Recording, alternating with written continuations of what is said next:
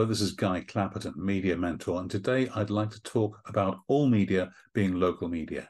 Yes, I know you think something's national or indeed international if you're talking to The Economist, The Wall Street Journal, etc., etc.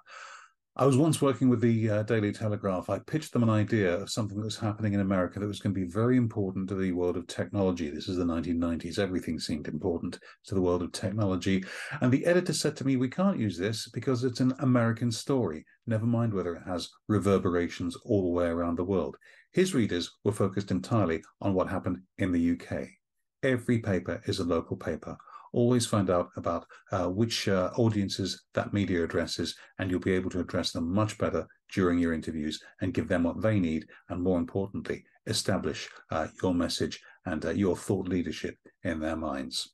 And if you need any help with your media training, if you need any help with your interview skills or your clients, if you're in public relations, a lot of my clients are in PR, then please do contact my assistant, Lindsay, for a chat.